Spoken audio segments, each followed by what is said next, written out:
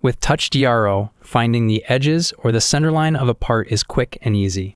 It has a dedicated Indicate Workpiece function that works with an electronic touch probe or a manual edge finder. Let's first take a quick tour of the user interface, and then look at a few ways to use it. The stylus diameter field is used to set the size of the edge finder. The two buttons right below are used to change between inside and outside edges. Going down, this field shows the position of the new 0 point, also called origin or datum.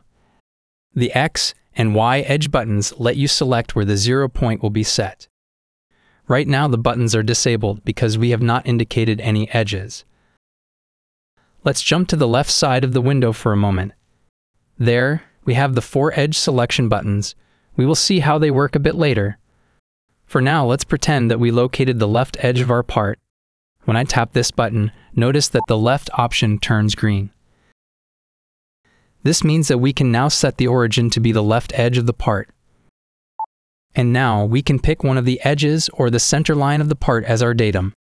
The y-axis works the same way, so we won't go over it. Finally, in the next section we can select the absolute or incremental coordinate system.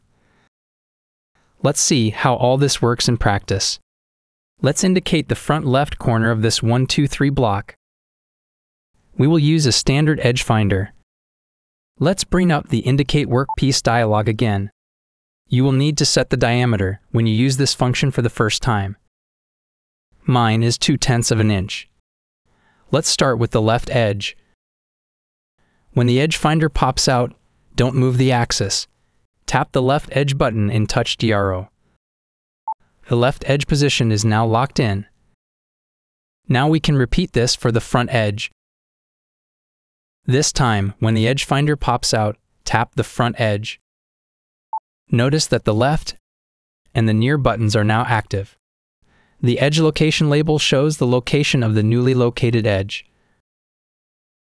When you need to clear an edge, press and hold the corresponding button.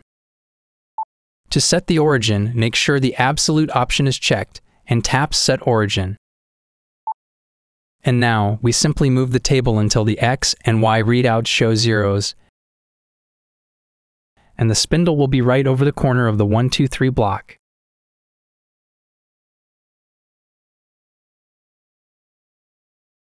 Let's do a more interesting example. Let's say we need to drill a hole in the center line of this cylindrical part.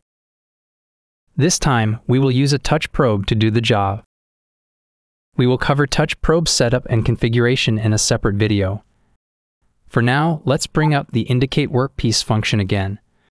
When we tap the left edge button, it switches to the probing animation. This means that TouchDRO is waiting for probe signal. We can now switch to the milling machine and indicate the face of our part.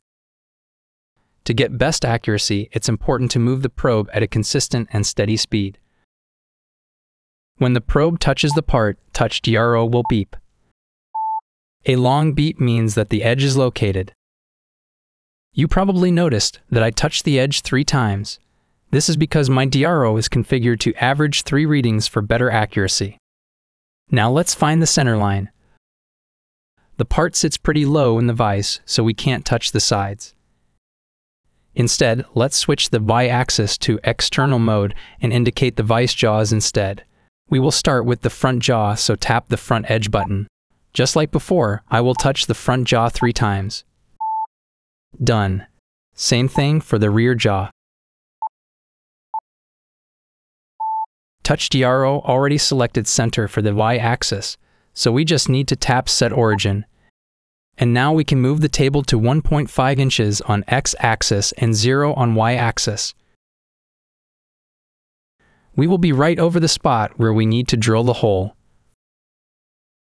Finally, let's take a quick look at the additional features in the Plus version of TouchDRO. The Add Subdatum button will save the located coordinate to the subdatum memory instead of setting the origin.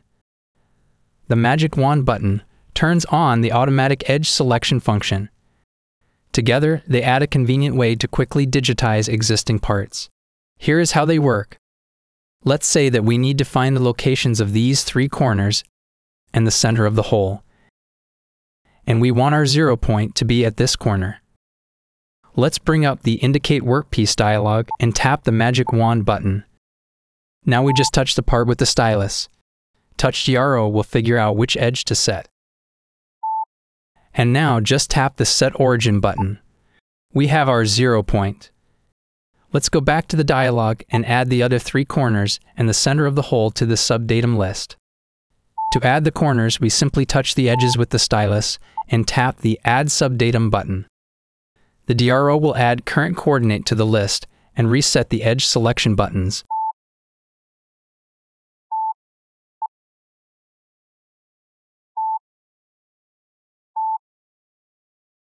The corners are done. Let's now take care of the center of the hole. For that, we need to switch to internal mode. Tap the X and Y external/internal buttons and re-enable the auto mode. Now we simply touch the hole on 4 sides with the stylus.